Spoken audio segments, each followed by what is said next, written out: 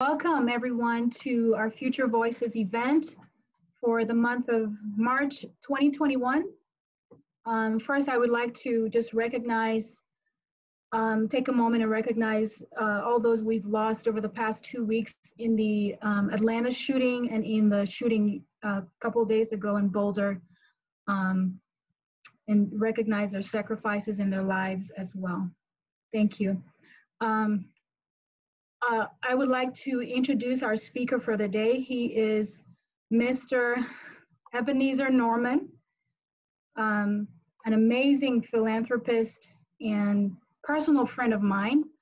He is a Liberian-born American philanthropist, children's advocate, and founder and director of New Dimension of Hope.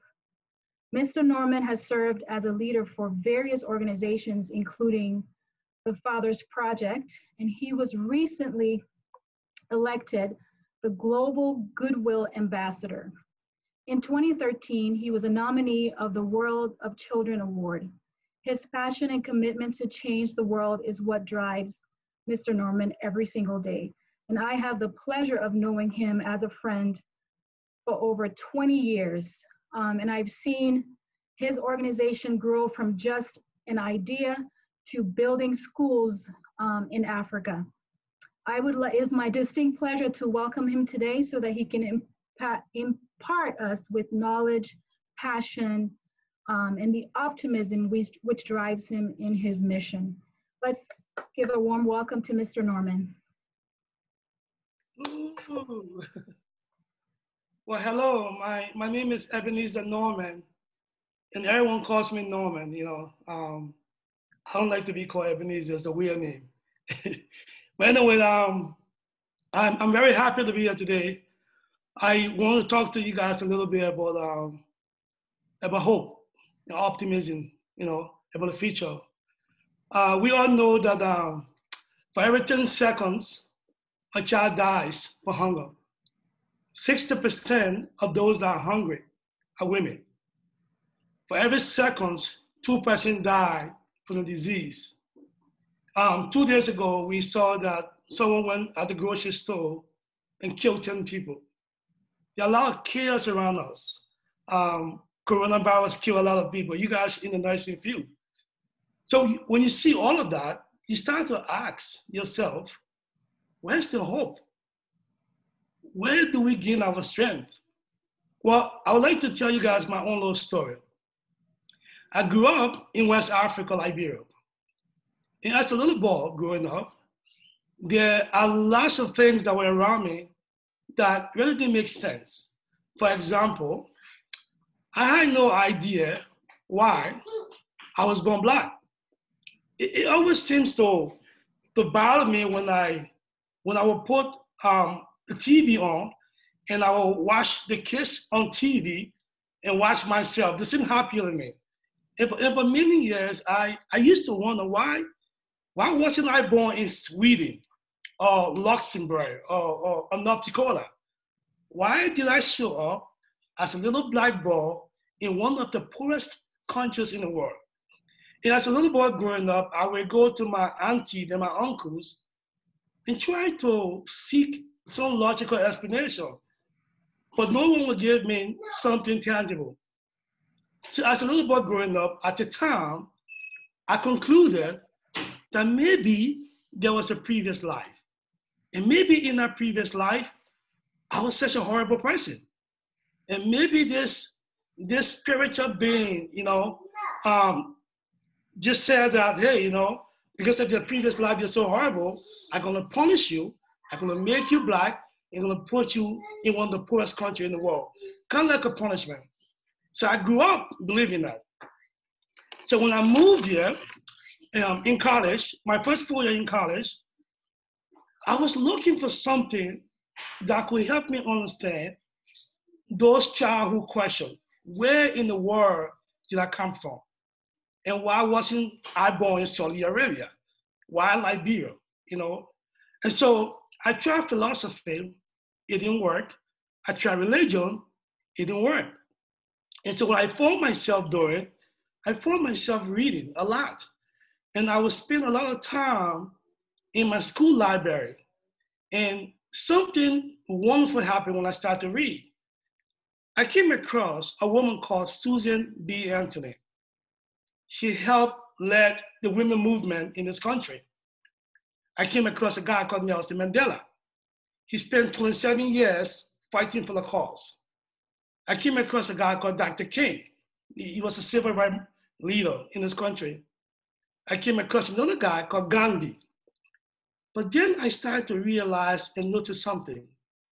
Each of these people came from different parts of the world. You know, they were, in fact, were different races. Gandhi was Indian, Nelson Mandela was African, Susan B. Anthony was white, Dr. King was African American, and they spoke different languages. Gandhi spoke Hindu, Nelson Mandela spoke Swahili. But one thing I saw between all of them is that each of them had one thing in common. Each of them was willing to lay down their lives to make the world a better place. In that moment, the light bulb went off in my head. And I said to myself, what if I was born where I was born for a bigger purpose, right? What if I was born for a bigger purpose? And I said to myself, maybe there's something there. To make a long story short, from that moment, I was very intentional about my life. And I said to myself, the only reason I'm here is because somebody like Dr. King stood up. And because he stood up, a few other people stood up. And look at me. I better off than most of the people I grew up with, right? So I said to myself, I'll go back and I will give back. For the last, 10 years, I have built 2 schools.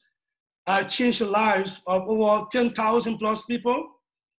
And the reason why I think that this is important for you guys to hear is that I really believe that being hopeful starts with us. We have to believe that each of us, we are here for a reason. Whether it's building schools as well as in the healthcare, but that's given me hope, because if you think about a few guys like Dr. King and Susan B. Anthony, those guys were able to shape history so much that the entire world know who they are. So think about it. If 4 or 5 people can do so much, what about you and I? So I really believe that I'm so hopeful, because my next goal is to create jobs. But think about it. If I was born anywhere else, I wouldn't have been the same guy. I would have been a whole different guy.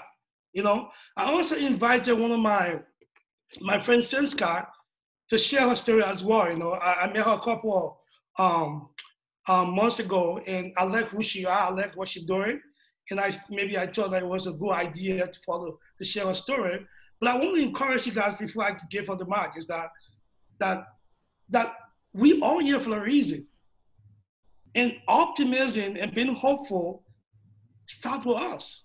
We have to believe that a little girl that was born in Colorado, a little boy that was born in Colorado, has what it takes to change the world. We have made so much advancement in technology, right? I mean, you can pick up your phone right now and you can see what's happening in South Korea.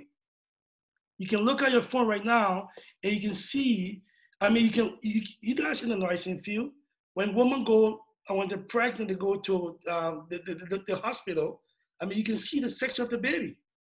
But in the same world we live in, every 10 seconds, 1 child dies from hunger. But we can change that. But the way we change that, we have to believe. We have to be hopeful. So I will turn it over to Senska. Yeah. Thank you, Norman. That was so inspiring, and it was so interesting that you talk about hope, because you and I, we didn't work, you did yours and I did mine, and it's interesting to see how we both is going to talk about hope. Well, hello everyone, my name is Senska, and I'm going to talk about I'm going to tell you my story. So I was born and raised in Haiti, and growing up in Haiti, it was hard to see how women were treated in this country. As a young girl, I was told that I have to be cleaning, I have to do this, and it was literally like gender role, like strictly gender roles in Haiti, and I didn't find it fair. At 19 years old, I got a scholarship and I went to Costa Rica to get a degree.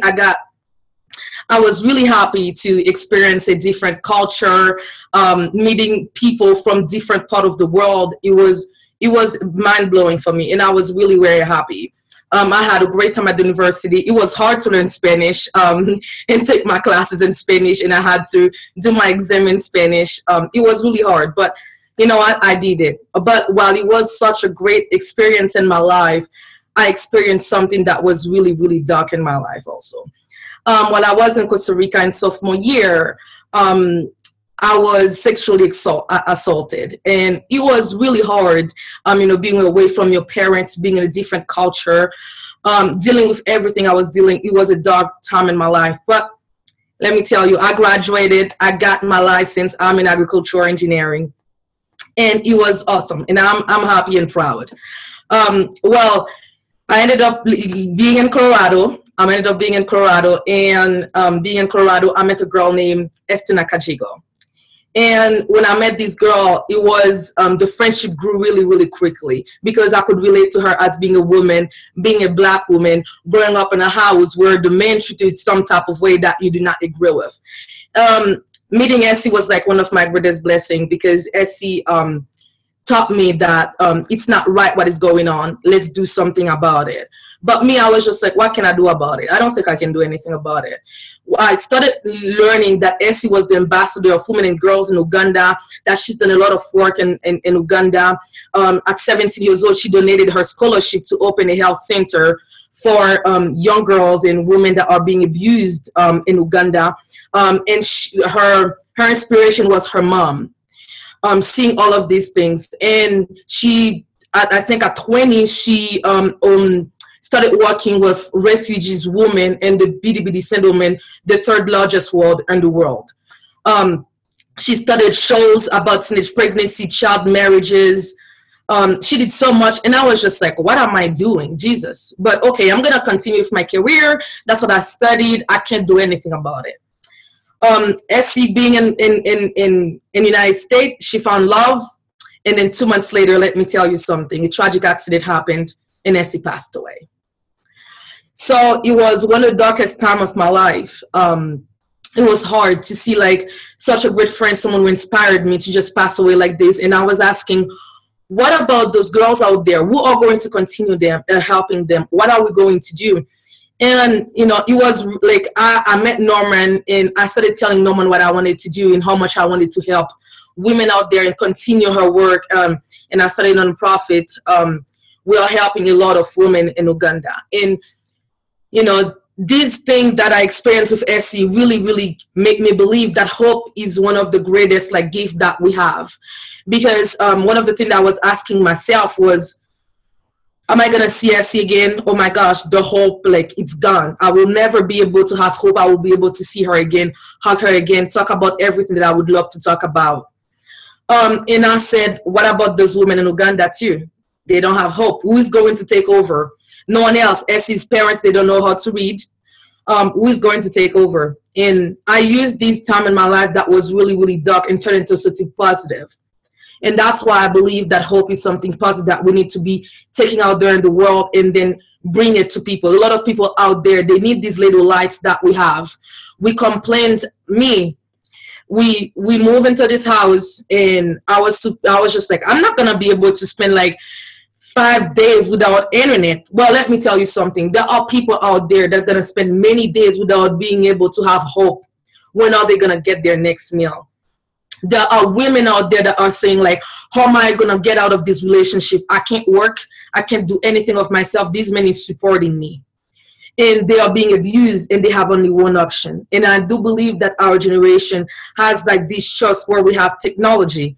We can Google and figure stuff out and help people out there. We don't have to be close to be helping people. From far away, you can help people. And I'm excited about my trip in Uganda, where I'm going to meet all of these people that are helping Essie. With this nonprofit, there were 48 women. They have kids. They are taking care of the house. They don't have a man in their life to be helping them going forward. And, you know, they were just stuck, and they received a scholarship from Essie. But because Essie passed away last year, they didn't have money to pay their national exam. What we did in this nonprofit was just contacting people. Let's help these people to sit and pay, pay their fee for the national exam, and now they are going to college next year. This is hope you're giving these people. You're telling them they are capable, because those women, they think they are not worth more than being a mom, than being a abused woman. And I do think like hope, positivism, it's something that is, positivity is something that is really, really important in this world. And I think we all can do something together by putting our hands and mind together and help the world out there. Well, thank you very much. And thank you so much, Senska, for that. I'm going to pick up from here. I like to, when I have these meetings, I like to leave you guys with one of my favorite story. I read a story about a girl in Texas. She lives in a place called Houston, and she committed a serious crime. And when she went to court, the judge said to her, because of the crime you committed, you go into jail for life. And she was very angry, very upset, because she thought that the crime she committed was a mistake. And the judge said, well, you go into jail for life. You would never, ever see the daylight anymore. And so she was angry when she was on her way to prison. Before she left the courthouse, she told the judge that I'm gonna go to jail, I'm gonna break prison, I'm gonna come back, and I'm gonna harm you. And the judge said, whatever, take her from here. Long story short, she goes to prison. But before reaching the prison gates, she meets this old guy. She sees this old guy. What he does, when someone dies in prison that don't have family, he buries them. That's his job. She said, oh, kid, I have a perfect idea. She goes to prison. She looked for this old guy, and they became friends for a couple of years. So one day, this old guy got sick. He had no money to go to the hospital. She comes to the old guy and says, hey, I have all the money you need, but get me all of it. And the old guy said, how do you suggest I get you all of it? We're in the prison. She said, I have a perfect plan. He said, let me hear it. She said, look, when someone dies, I will slip in the casket, and you put the dead body over me, and you push the casket beyond the prison wall, you bury me in 24 hours, you dig me up, and we both escape. The old guy said, well, that sounds like a plan. Anyway, someone dies, she slipped in the casket, the body went over her, and according to the story, she could feel the casket moving. And for the first time in many years, she began to have hope. Hope that she would see the daylight again. Hope that her plan to go and kill the judge. Hope that she would be able to see her family again. Anyway, she got buried 6 feet. And she's so happy. She's so optimistic. And the old guy was supposed to come back in 24 hours. But in 24 hours, he did not show up. And she said, what's going on? We had a plan. He's supposed to be here in 24 hours. But she's very hopeful. She said, well, he will be here the next day. The next day, he didn't show up. She said, wow, what's going on here? We had a plan, is he going to disappoint me? But being she was an internal optimist, so hopeful, she said, I'm pretty sure he will be back the third day. The third day, he didn't show up. And for the first time in 3 days, she began to worry. She said, wow. But when she said, hold on, let me see who died. And when she looked, it was the old guy who died. Now, I think the moral of that story is that sometimes we die with our hope. Sometimes we have something in us that we want to do, but we don't do it.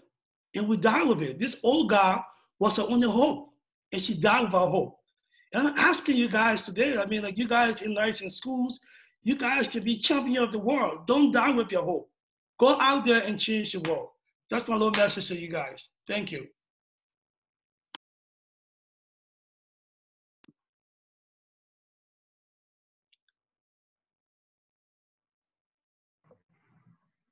Thank you so much, Mr. Norman. Thank you, Senska. Very inspirational. Thank you both for sharing your stories.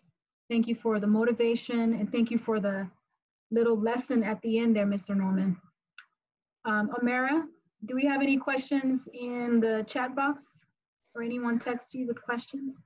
We don't have any questions right now, but I would like to open up the floor to anyone that would like to ask Mr. Norman or Senska a question. Feel free to unmute and ask. And I also want to ask something that I'm going to start working with Sawat, and she's going to help me build a clinic in a village with 5,000 people where there is no hospital, you know. And I'm so excited for that because that would create so much hope in our era. So I'm looking forward to that, Sawat. I'm looking forward to that. Thank you. And I think I shared that with a couple of the members from Future Voices. Last semester in the business class I was taking, they had us do a business plan, and that was part of my business plan. So I'm going to share that with Mr. Norman.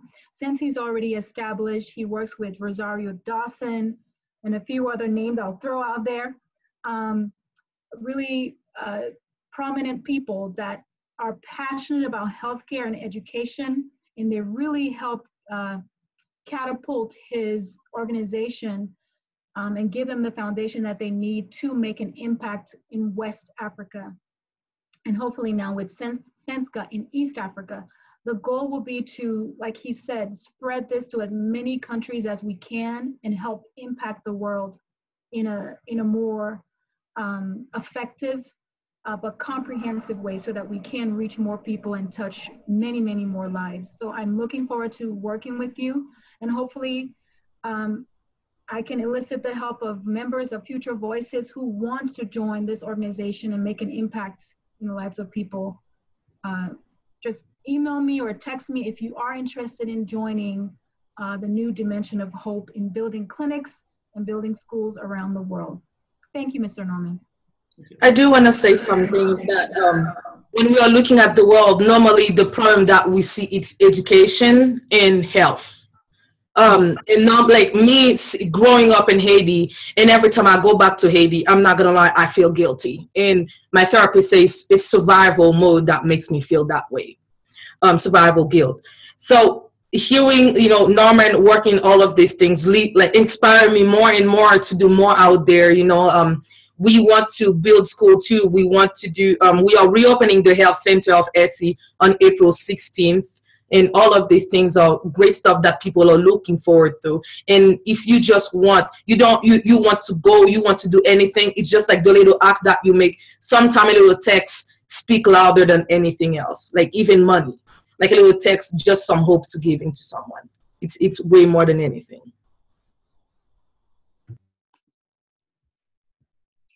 So someone texted me a question. They said, on a day when a trauma happens, how do you balance the grief with hope?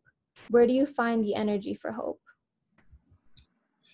And I take it back to my story, right? A little boy growing up in one of the poorest places in the world that believed that he was born because he was born black in one of the poorest countries in the world because somehow he was punished. You know, he did something wrong in the previous life. And it comes to us individually, you know. We have to find the good in everything, even during death. There's a lesson in everything to learn, you know. And we have to find a way to encourage ourselves, you know, and reach out to friends and family who positive, because it's easy to be down during this time. But think about it. Just think about Nelson Mandela, 27 years in prison, right? Think about Susan B. Anthony. What helped women to vote? If all these people were being very pessimistic and holding down to depression, the world would be a worse place. But they found a way to have strength and keep going. And we can join from these people's story, right? We can learn from the Mandelas and the Kings and the Gandhis, because they were just few people, but somehow they were able to overcome all the adversity. So I say, you know, joyful story reach other friends and family. But you as a person have to believe that somehow, it's gonna turn out for something better. I look at my own story. So I would like to touch base on the grief part. After losing my best friend, and I can say this was my first best friend because it's how much she's teaching me about myself and what is out there in the world. And what I did with my grief at the beginning was just like depression, and I'm like, I don't know how I'm gonna do this. I don't think I will ever be able to let someone into my life again and be my friend, and then something happened to you and you're gone again, and I'm gonna go through the same pain. And I was dwelling on it.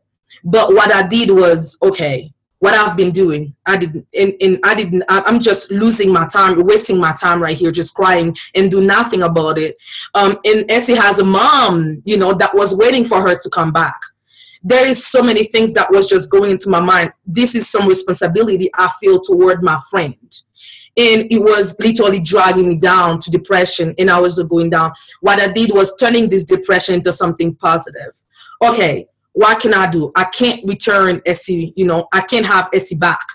I can't, really like remove the mom from the situation she's in.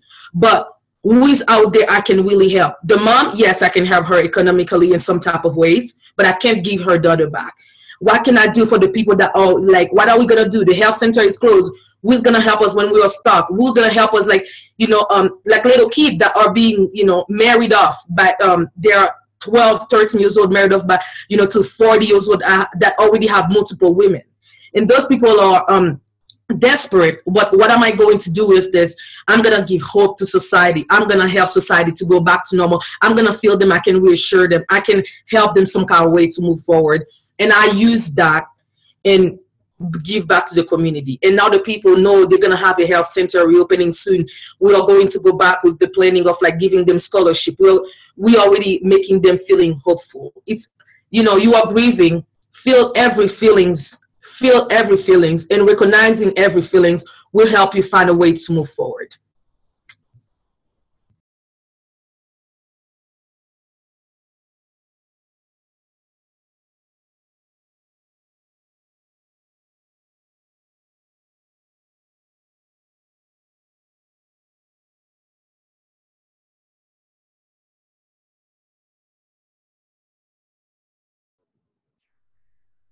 So we have a comment from Amuda in the chat. I'm not sure if you see it.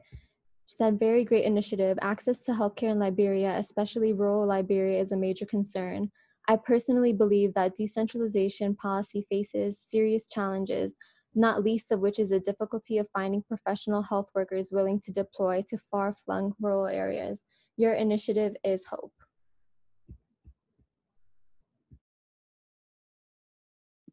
thank you. That's a good comment.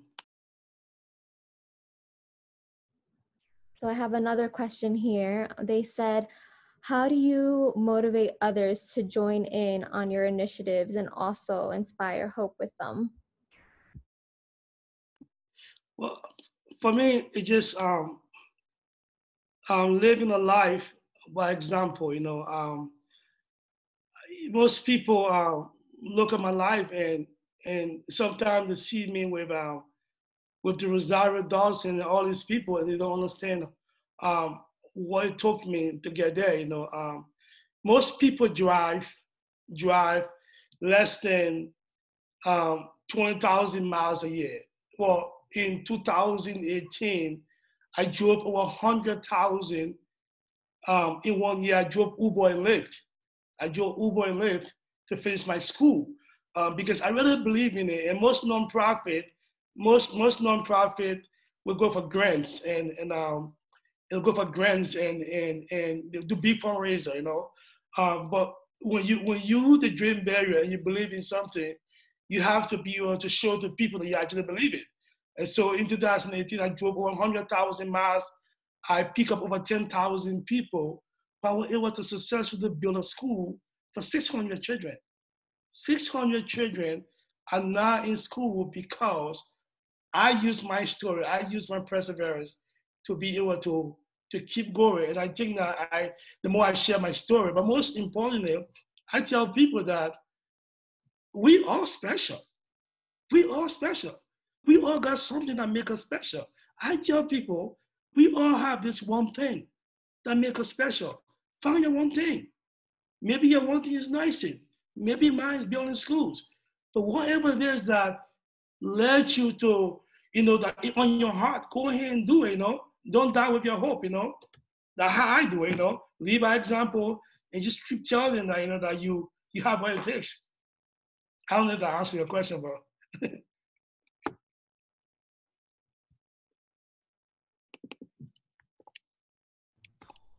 I want to say something about the motivation part. Motivation, it's something that brings passion. And I can say, I'm gonna take the example of Norman that I greatly admire. When you're hearing his story, it shows his passion, and people can feel the passion, and people will want to work with him. And I'm saying this because I see a lot of people, they are passionate about something and they are keeping it for themselves. And if you feel you are passionate about something, do something about it, because the passion is a fuel that you have in you. And I believe like motivation, it's the greatest, it's really connected with passion. It's the greatest thing that we have in life. And Omara, if you guys can allow me to, I can't forget this, okay? I tell this story every time I speak to a group, okay? I have to tell you guys this story, please, okay? It's not long, okay? So when I first started building my first school, all right, I used to go back and forth, Liberia, Colorado. And I worked with a very small village. They had no school, no running water, and I was very happy that I was placed among them. But what I would do, when I'm leaving back to the States, I would go to the village and I would go back and say, goodbye, I'm going back home. But normally I would have a car there. I would have my bag packed and everything, so that from the village, I go to the airport, because the village and the airport is like 3 hours. And if you miss your flight, you miss your flight. We're talking about miss your flight for a week, okay? Until you miss your flight, you miss your flight.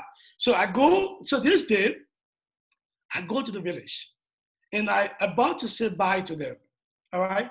And this little boy, 7 years old, Calvin, he held my hand. He kept pulling me. Now, in the Liberian tradition, it's uncommon for a little boy to hold your hand and keep pulling you. So he kept pulling me. I was kind of nosy, curious to see why he was pulling me. So I took a few steps to see where he was pulling me. He pulled me into like a mud hut, and he was pointing at something.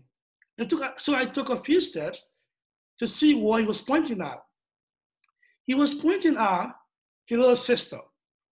She was about 2 to 3 years old. She was very, very sick. She was pale. She looked very pale. And the little boy, 7 years old, figured out that one, I was from America, two, I had a car. He said, in a little subconscious mind, this guy can save my sister. And so me, I was torn between two worlds. I said to myself, if I take this girl to the hospital, I can miss my flight. And if I miss my flight, I have to stay one whole week here. So I said, no, I can't miss my flight. Long story short, I was very selfish. I took the car, I got to the airport and flew. The entire time I was on the plane, I was thinking about her. I was thinking about the little girl that could have done something. I got to New York, I called back in the village, she died. She dies. And that day, for me, I started to question myself, that who am I, right? I mean, we all face this kind of decision every single day, right? I mean, I could have just stayed one more week and saved this girl's life, but I did not. And I said to myself in that moment, if I ever have the opportunity to change somebody's life, I won't hesitate, because in the end, we're all going to die. So why are we here? If we don't live a life of purpose, then why are we here? You know, if life has no purpose, then what's the meaning of life? To die and get old and die? We have to find something bigger than us, you know? Anyway, I should tell you guys a story, because it still reminds me every single day that we all here for a reason, and we have to find a way to reach out and lift someone up. Anyway, that's my little story. Yeah. Thank you so much for that story. We have another question. People are texting me. They're not putting it in the chat. What advice would you give to someone who wants to start their own nonprofit and help people on a larger scale? So the biggest advice I would tell people is that you have to, running a nonprofit is a very difficult thing because there was always issue with money. But I would say to you that with the passion has to be bigger. It has to be greater, right? You remember me, I drove over 100,000 miles to open a school. So I would say to you, you have to search deep in your heart that you have enough passion, right? Because you might not have the opportunity to start a nonprofit, but you might be able to work with a nonprofit, right? That doing the same thing that you're doing. My thing is, find something to do. Find something. You know, Dr. King said something very profound. Dr. King said, we all cannot be famous, but each of us can be great because greatness is determined by service, and all of us can serve. We all can serve. And so to me, we all can start a nonprofit, we all can serve. We all can find a group that's already established and we can serve one of them. That would be my answer to your question.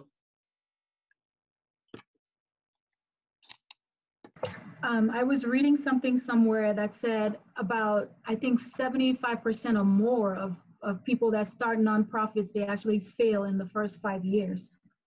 So to add something to what Norman said, if you cannot find it feasible to start something on your own, there's no need to reinvent the wheel for yourself. It takes a lot of work, time, dedication, headache, et cetera, the list goes on.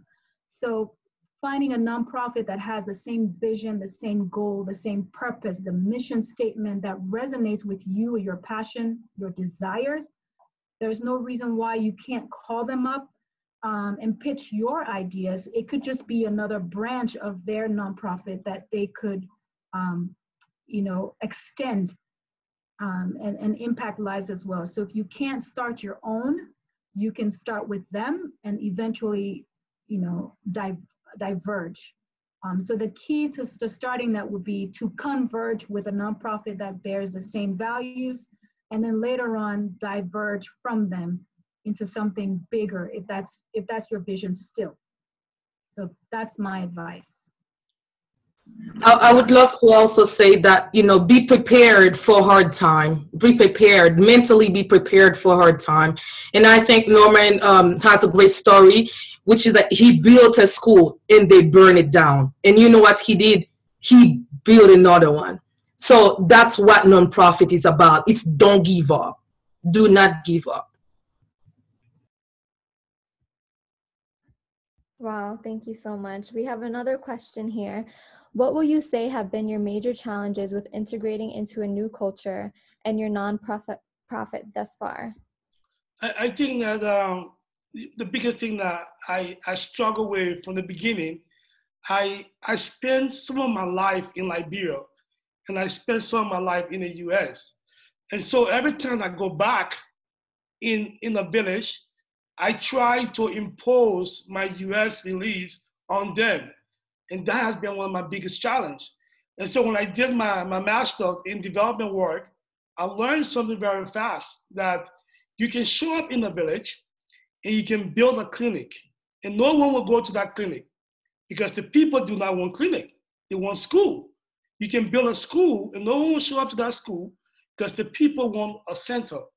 The point I'm trying to make is that I learned that if I don't speak to the people, if I don't ask them, if I can partner with them, it will be our biggest challenge.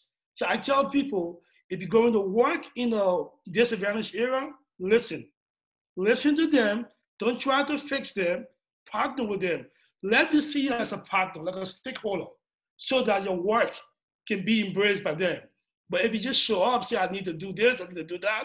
And I was born in Liberia. Imagine I was born in Liberia, you know? And when I go back, I try to impose some of my American values on them. It never works. So my biggest challenge is found the balance between what I know here and what I know here, and working it with them. That would be my answer to you. They found the balance. Yeah. I think also culture. It's big. It's diverse. I can't even really find a good explanation for culture. And me, I'm gonna speak from my experience. I'm from Haiti. I live in the U.S. I'm not from Uganda, and I've found myself where like the people I'm working with, their values and my values are different. And again, that's when motivation and passion comes in. Finding a middle ground to make everything work. Culture, I think, and my hardest one was on punctuality. I'm really punctual, and people in Uganda, it's hard for them to be on time. So it's finding the right balance.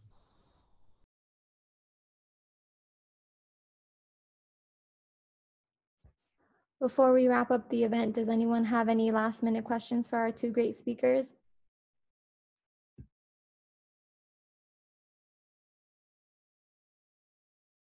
I do.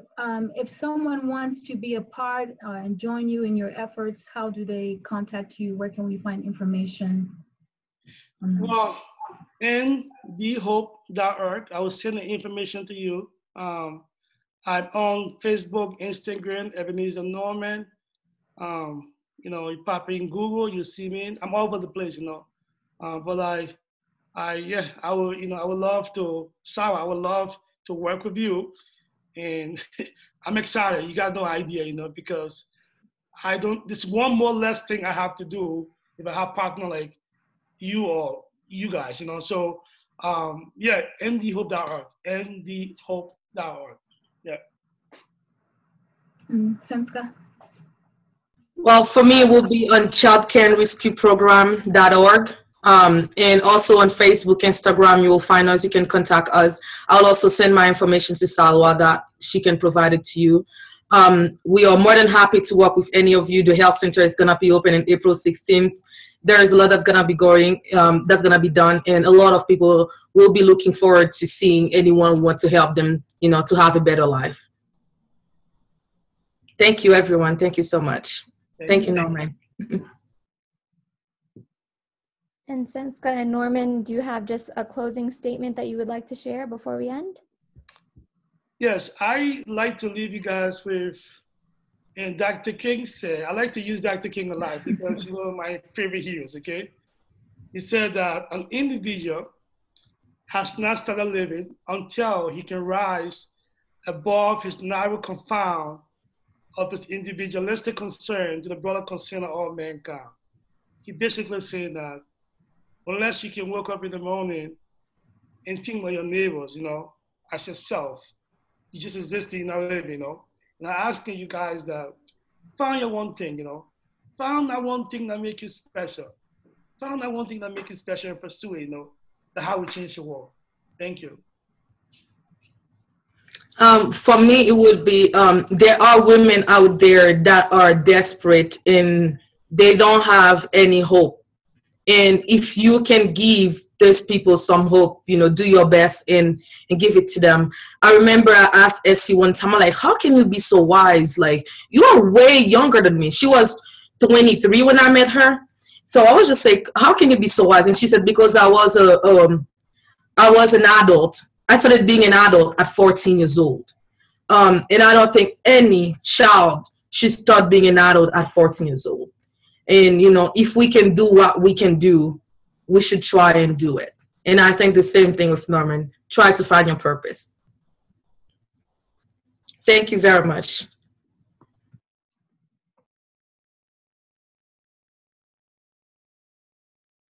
Sorry.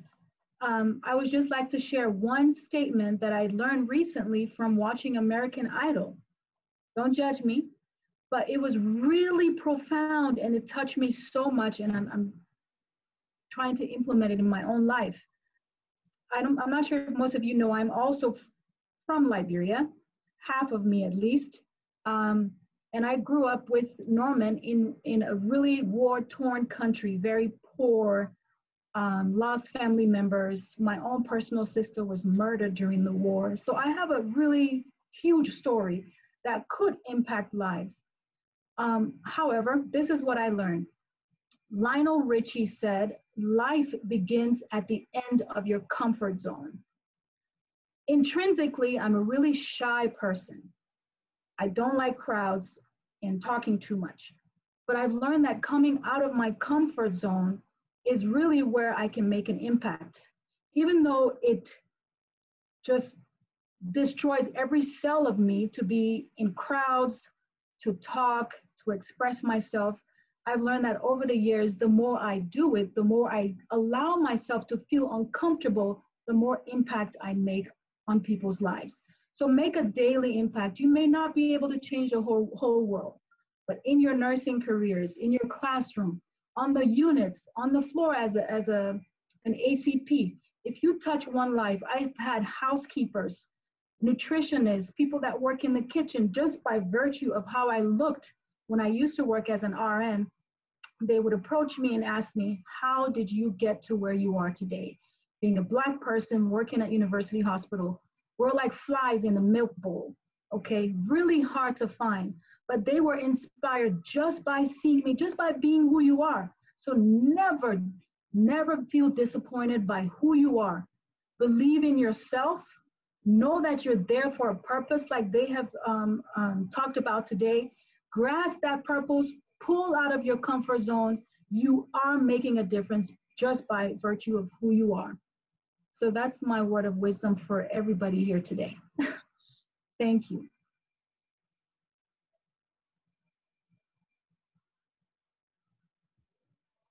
Thank you everyone for your time. That concludes our ENVEST event.